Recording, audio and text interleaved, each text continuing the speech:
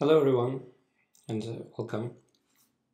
So in this lecture we will want to set up your computer system so that you can compute whatever you want, at least in principle. So first I will show you the Magma computer algebra system. For this just search for Magma computer algebra. If you search for just Magma you will not find it. There's an online calculator which you can freely use. So Magma is perhaps the best software to use if you're doing algebraic geometry. I may be a little bit biased, but at least the user interface is excellent, so is the software behind it. So let me show you at least how to use this box. Now I've copied this from my text editor, and this is in general the most convenient way to do.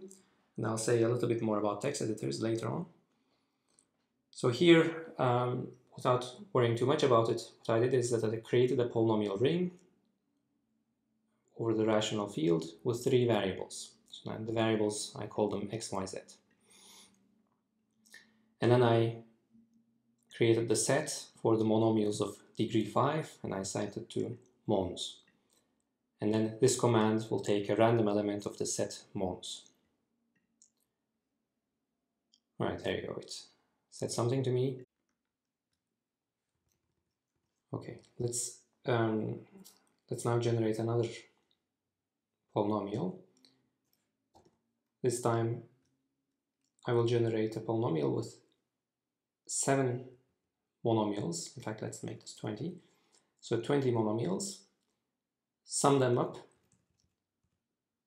I will then generate another one called G. This one is easy, it has 3 terms. I want to show F. Then here's the interesting bit. I will create a scheme inside the projective plane defined by R, and this scheme will be defined by the polynomial F. Let's also do one with G, and then I want to know the dimension of these objects and whether they are smooth or not. Now, of course, the whole point of this course is to define many of the terms that I just used, but if you've ever heard of them, you should be excited that there's such a nice user interface. You can talk about schemes of the computer. And of course, this is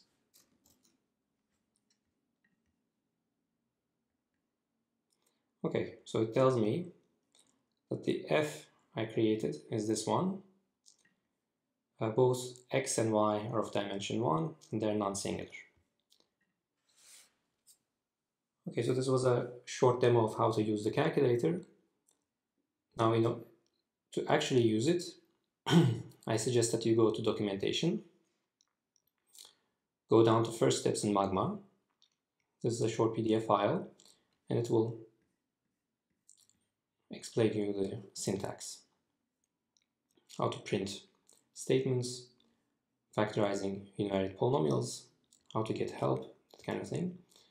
Now, most of these things are meant to be used on the terminal. So I will show you briefly what it looks like in a terminal. So usually you have an empty screen, and let's copy paste.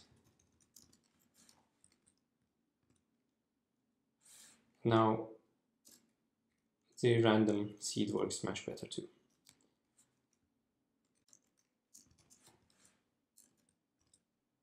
Okay, there you go. Okay, now the other thing is that, and this is crucial, you can go to the handbook. Now if you're searching for a specific functionality, you can just write this down. So there will be many hits, and then you have to narrow down your search by adding a few more criteria. But for example, there's a chapter on univariate polynomial rings. It will tell you how to create functions, all about structure operations. As you can see, you can say, all right, I want to learn how to get roots. And it will tell you the syntax for this, explains what it's doing. It's very well documented.